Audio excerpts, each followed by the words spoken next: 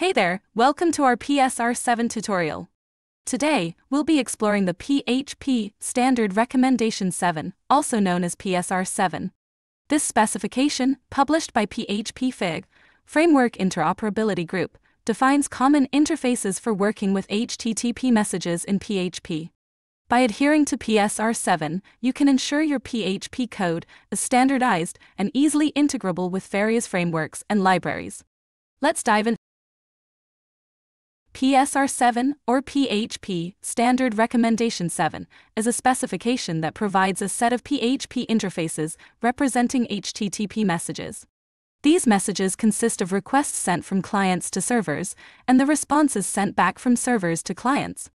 PSR-7 aims to create a unified approach to handling HTTP messages across PHP projects, promoting interoperability and code reusability. Before we delve deeper, let's take a quick look at the key features of PSR-7. Immutable message instances.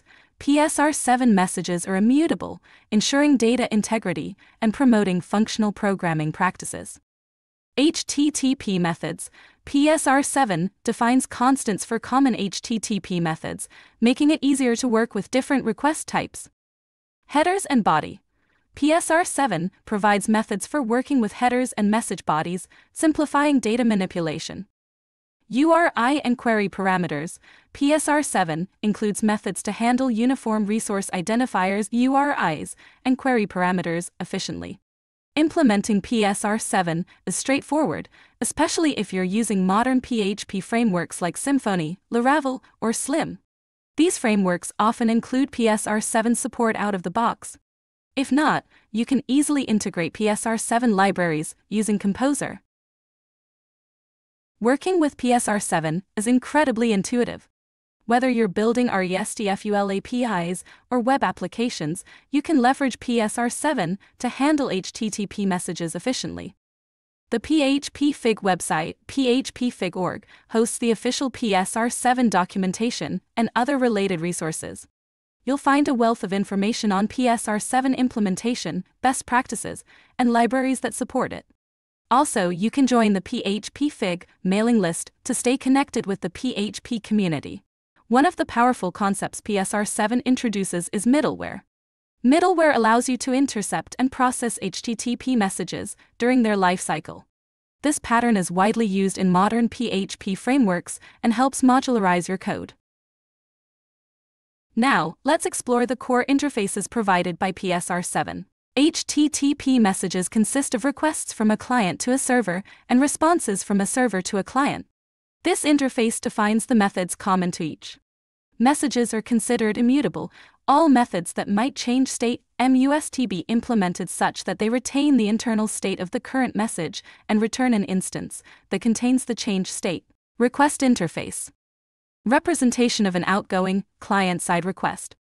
Per the HTTP specification, this interface includes properties for each of the following: protocol version, HTTP method, URI, headers, message body. During construction, implementations must attempt to set the host header from a provided URI if no host header is provided. Requests are considered immutable. All methods that might change state must be implemented such that they retain the internal state of the current message and return an instance that contains the changed state. Response interface. Representation of an outgoing, server-side response. Per the HTTP specification, this interface includes properties for each of the following: protocol version, status code and reason phrase, headers, message body. Responses are considered immutable. All methods that might change state must be implemented such that they retain the internal state of the current message and return an instance that contains the changed state. Stream interface. Describes a data stream. Typically, an instance will wrap a PHP stream. This interface provides a wrapper around the most common operations, including serialization of the entire stream to a string. URI interface. Value object representing a URI. This interface is meant to represent URIs according to RFC 3986 and to provide methods for most common operations.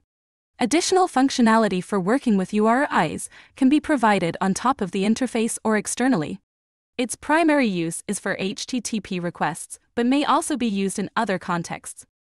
Instances of this interface are considered immutable. All methods that might change state must be implemented such that they retain the internal state of the current instance and return an instance that contains the changed state. Typically, the host header will also be present in the request message. For server-side requests, the scheme will typically be discoverable in the server parameters. Uploaded file interface.